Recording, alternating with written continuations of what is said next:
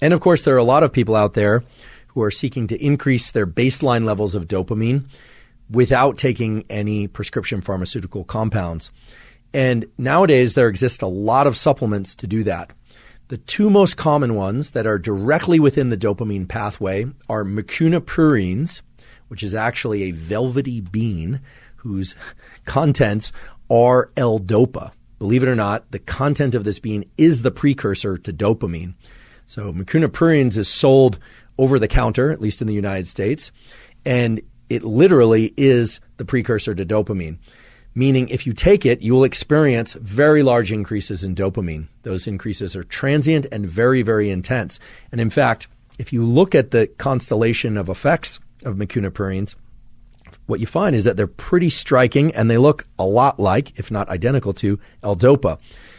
The most obvious of those is in the context of Parkinson's disease. There are at least 5 studies that have shown that Mucuna Purines can reduce the symptoms of Parkinson's disease, much in the same way that L-Dopa can reduce the symptoms of Parkinson's disease. And that shouldn't come as any surprise, given what I just told you, that Mucuna Purines is essentially L-Dopa.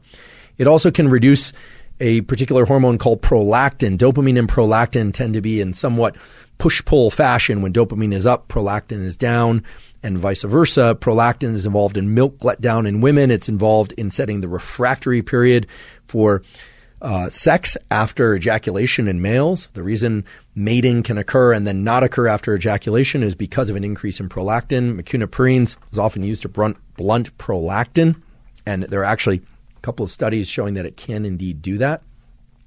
Mucuna Purines has a number of other effects that lie in the sort of sex and reproduction pathway that are worth noting.